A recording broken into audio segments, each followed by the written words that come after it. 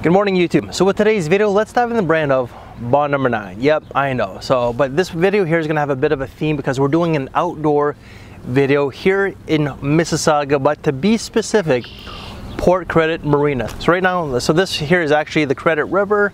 You actually have the Lake Ontario over there. And back here you have, forget the name of the park, but really nice place. So I actually reside in Mississauga, but I work in Toronto. And in the summertime, which it is actually July 3rd at 7:30 in the morning, first day of my holidays. I got next 2 weeks off, so I'm happy. This place could be like really busy in the summertime, like as the day progresses. But there's a lot of people who fish here. I sometimes fish like more towards that way, like right over here. But just a lot of pedestrians, joggers, and so on, right? But today's video, we're gonna be doing this outdoor video because today we're gonna be talking about Bond number 9's Shelter Island. So this one has like an aquatic, marine, salty, seaweed, salty kind of vibe, and that's why I wanted to film out here. But I'm not alone. We're actually gonna be doing this video with Steven from the channel Redolessence. So Bond number 9's Shelter Island was launched in 2014 and is considered a woody aquatic. Before I give you my take, Steven, please give us yours. Hi everyone, my name is Steven. I have a YouTube channel called Redolessence. Yeah, Steven, I think they know who you are. And first things first, I just want to say thank you to my friend Chad for inviting me to be a part of this collaboration. Thank you so much for welcoming me on your channel. It really means a lot. And of course, today we have the pleasure of discussing a fragrance by Bond number 9, and this one is called Shelter Island. So I actually tried this fragrance many years ago when it was first released. I actually went to the flagship boutique on 9 Bond Street, and I tried this one in person, tried it on my skin and everything. And so I do have a little bit of experience with it. However, after many years of not sampling it, I kind of forgot the smell of it. And so Chad was so kind and generous to arrange for this sample to be sent to me. And so Chad, thank you so much for that, my friend. I really do appreciate it. And after trying it a little bit over the past week, I've come to realize that I really like this one. And there are some aspects and components of the fragrance that are kind of nostalgic and they hit home for me. And I'll tell you why in just a second. And so let's just go ahead and start off by talking about the smell.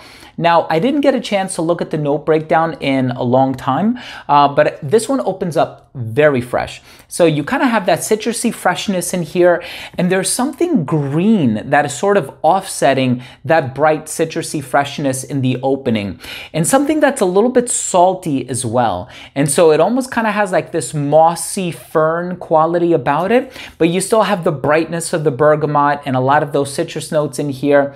And you also pick this undertone of oud out from the note breakdown. And so I think it's that interplay and that contrast of the bright, fresh, volatile ingredients in the top and those dark, deep, resolute, woodsy ingredients on account of the oud in the base that really create that dichotomy in the note breakdown.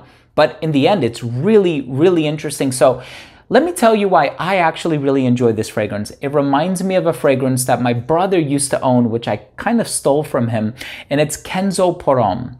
And that's a fragrance with a very unique shape on the bottle, and I own that fragrance now. It's been many years. I think it's turned, and so it doesn't smell as good as it used to, but it really reminds me of that bright, fresh, oceanic vigor of the ocean kind of a fragrance. And, you know, after smelling this one, I don't know which one I want to purchase because I've been telling myself I would like to repurchase that Kenzo fragrance. But now after smelling this one and the performance that I got from it, I actually think I might want to buy this one. Very nice looking bottle as well. I know there have been a couple of reviews on YouTube for it, and people generally have some really nice things to say about it. And you can go ahead and add my positive thoughts to that list because I really do like this one. I find this one to be very appealing and very appropriate for the hotter weather.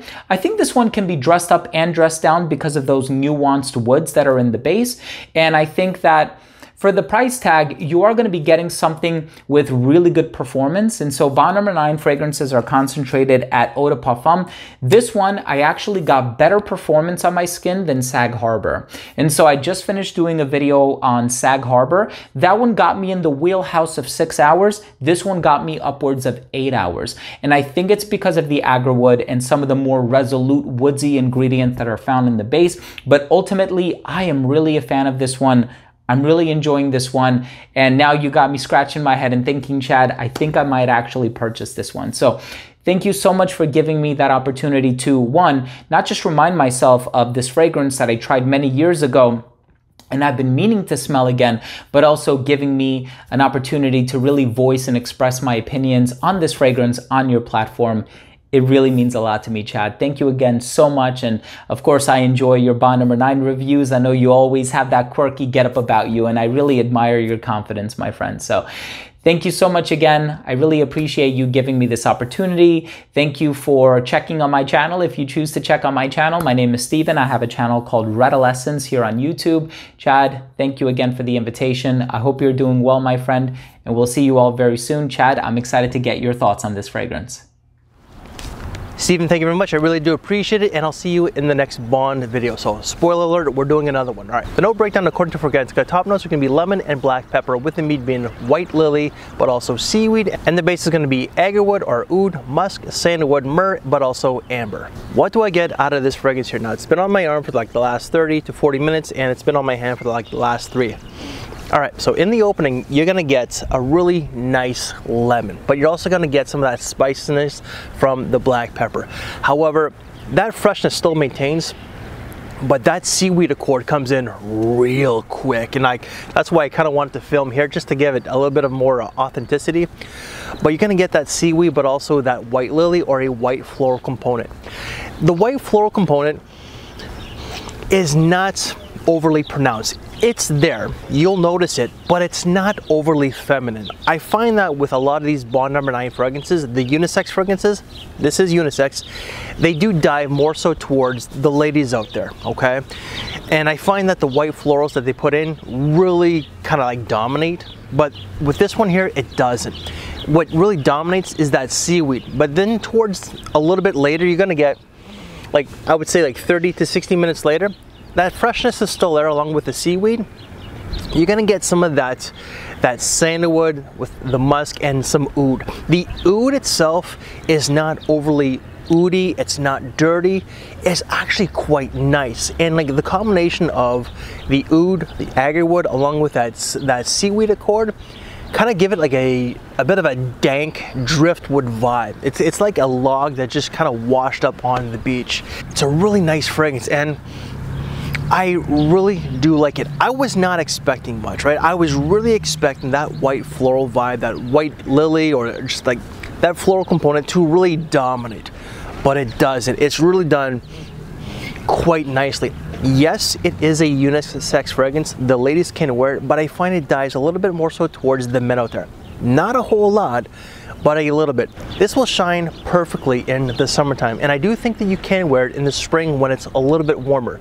If you live in a hot climate all year round, like Florida, Puerto Rico, or like a climate like that, you could wear this all year round. The versatility, it leans a little bit more on the casual side, but I do think that it's safe enough and like professional enough for the office. So I do think that you can wear this to work, no problems. Longevity off this was 7 to 8 hours, so I wasn't disappointed. Perhaps with a bottle it might last a little bit longer, but who knows. Prices for this one here. Now, if you were to get this at the official boutique or online, like the official online website, you're gonna be spending a little bit of money. Yet you can get a much better deal if you were to go to some of these online discounters. The problem right now at the time of this recording is that it's not easily available on like the main ones that I personally use, FragranceNet, Fragrance X, Fragrance Buy. Yet you can get a 50 ml on perfumeonline.ca for about $160 Canadian. When you convert that, that's about like 125 to maybe 135 at the most USD. So just look around for the best deal and just keep looking on some of these sites, because they do restock them every now and then. In the end, what do I think of Shelter Island by Bond Number 9? This did catch me by surprise. I was expecting this to be a lot more heavy in the floral category, but the sea saltiness with the woods really give it a really interesting vibe. This is part of their beach collection. They do have a beach collection along with like other lines. Yeah, this is not one of my favorites from their summer collection. I think it's unique enough, it's different, and it's something that I'm personally comfortable wearing. I'm not into a lot of these unisex fragrances that are heavy in florals, but with the oud, and I'm not an oud lover, but with the oud and the seaweed itself, it gives it that nice driftwood, beachy vibe. Overall, I enjoy the scent. It's just not one of my favorites from the brand. Yet if you want something that's inoffensive, easy to wear, professional enough for the office, and might just make you feel a little bit more relaxed if you can't get to the beach during your workday, you might want to look into this one here. Rating out of 5, I'm gonna have to give this a 3 3/4. Again, it's not one of my favorites, and I was looking for a bottle. I'm not gonna deny it, because I do like Bond. You know, I'm a bit of a Bond bitch, but yeah, it's like, we'll see what the future holds, but I definitely did enjoy this one. So that is my review, but also Steven's review of Bond number 9's Shelter Island. So I'm actually going to finish this video now because it's becoming a little bit more chaotic, if you will, and I'm trying to keep my zen. So guys, if you like this video, make sure to give me one of these, and if you want to see some other Bond number 9 videos, then they will all be in the description below. If you want to see some other summer fragrances, then please check out both sides here, and also please check out Steven's channel if you are new to this community. His link will be down below. So guys, thank you for your time, take care, and I'll see you later. Thanks for watching, everyone.